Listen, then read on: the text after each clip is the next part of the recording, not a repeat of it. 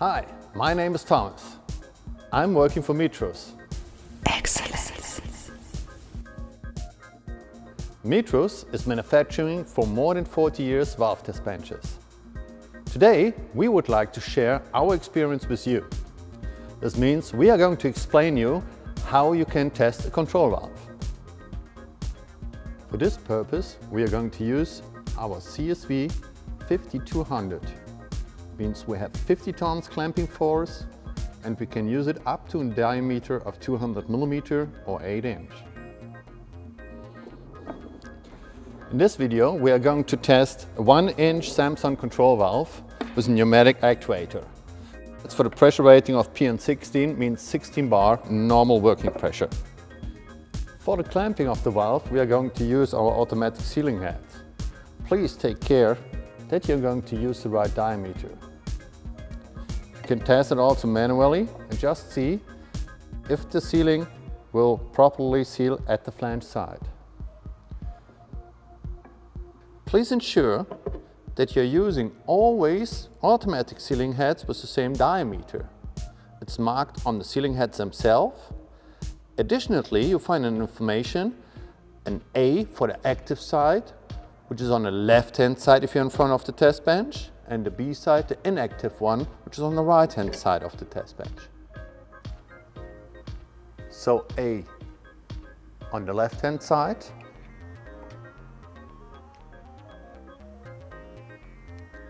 and B on the right-hand side. Just place the valve into the clamping area and tighten it manually, slightly by hand. You don't need to force it. The force will be provided later on by our automatic sealing heads. As you can see, I still can move the valve in the clamping. This means there's no force, abnormal force on the flange side. Some other valve test bench manufacturers are using hydraulic clamping, but this means they are clamping already the valve without pressure inside. And this may cause changes in the geometry of the valve seat area, and of course this will also change the measuring result. In our case, the automatic sealing heads will increase very smoothly and softly with the increasing test pressure, the force. So everything is balanced and you never get abnormal force from outside. The first thing we are going to do is we are going to connect the control unit with the pneumatic driven actuator. Means here I can adjust the pressure I would like to use for opening or closing the actuator. I even can close it manually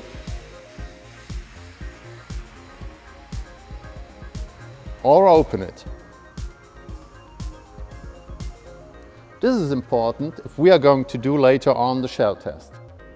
There are two different tests we would like to show you today. The first one is the so-called seat leakage test. This one is going to be performed with low pressure air. Here in our case we are going to use 3.5 bar. The valve is going to be closed and afterwards we are going to measure in the outlet how much air is passing through the valve in a normal closed condition. The second test we are going to show you is the so-called shell test or housing tests with high pressure water. As pressure we use the normal pressure multiplied by 1.5. In our case we have a PN16 valve, means we are going to test it with 24 bar water.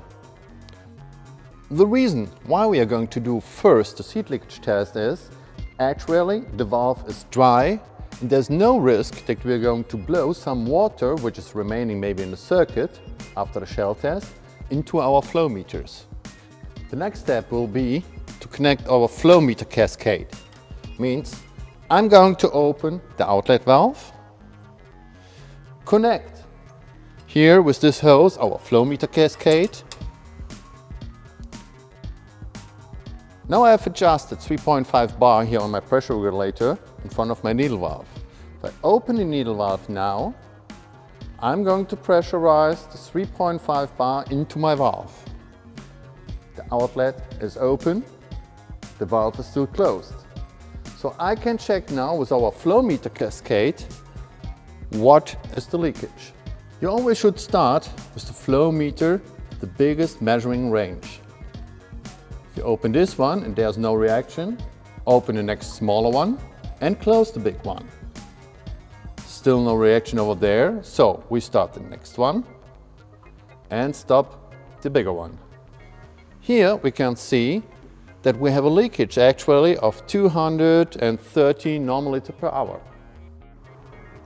To decide if the leakage is good or not, you can use our free of charge leak calculator, which is available for Android at Google Play or for iOS at iTunes. You can get also free of charge PC version from our download site. Simply choose the standard you would like to work with. Select also the leak class. In this case we can select class 2. Then input all needed values and simply calculate the result. The leak limit would be 0.57 cubic meter per hour, but you can convert it also to different measurements. In our case we converted it to liters per hour, and here we have a converted leak up to 572 normal liters per hour. So this means our valve has been in range. When you have finished the seat leakage test, close the needle valve for the air pressure and open the release valve. When the pressure is gone, the warning light is turned off. Now it is safe to open the clamping or to remove the valve if you want. Before we start the shell test, please ensure that you have mounted a gauge with a suitable measuring range. Here I have a gauge of 0 to 600 bar.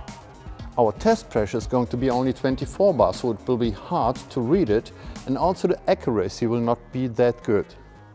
And this reason I'm going to change right now to a 0 to 250 bar gauge. The ideal one would be to use a 0 to 60 bar gauge. Unfortunately, I don't have this one available now. Before we start the shell test, please ensure that you have removed the coupling from our flow meter cascade, just to ensure that we will not blow water into our flow meters.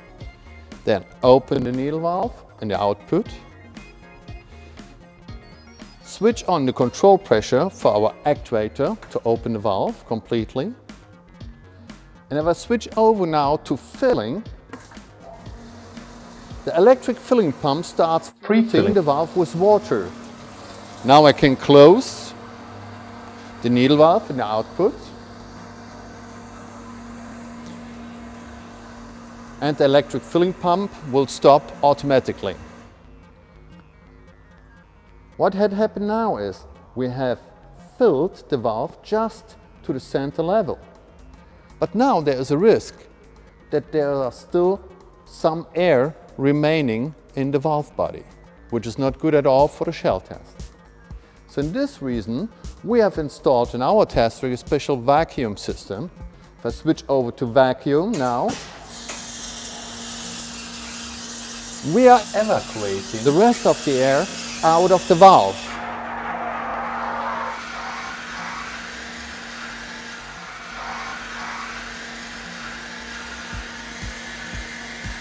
Then I'm going to refill the valve, and I can be sure that the valve is now completely filled with water.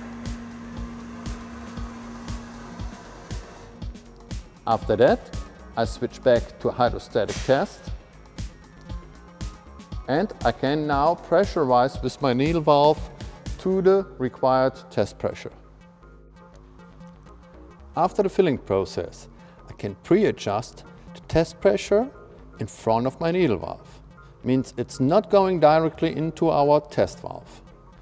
You can see this test bench is able to test in between 0 up to 600 bar.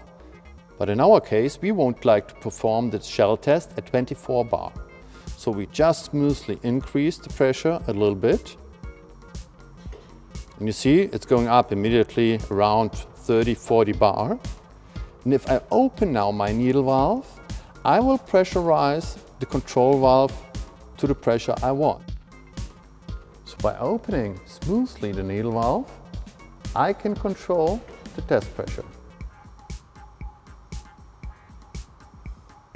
If you remember, we want to adjust it to 24 bar. The needle valve is closed. 24 bar are inside of my control valve. And if there's no pressure drop, the test was successful. You can do also a visual test if there's no water leaking somewhere from the valve body. Normal tests are 30 seconds or even 1 minute, but if there's no pressure drop, even after this time, you can be sure this shell test was successful.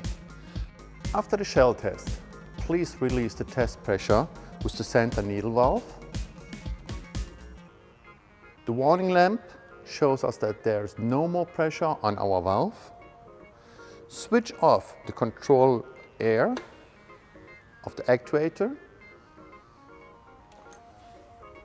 Remove the actuator air, and now it is safe to remove the valve from the clamping.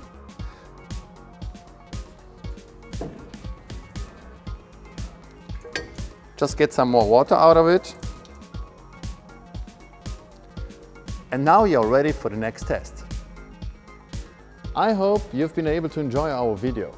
We just wanted to give you a brief idea how our test bench works on control valves. Of course, you can use it also for shut-off valve, gate valve, globe valves, or any other type of valves. If you have any further questions, please do not hesitate to contact us.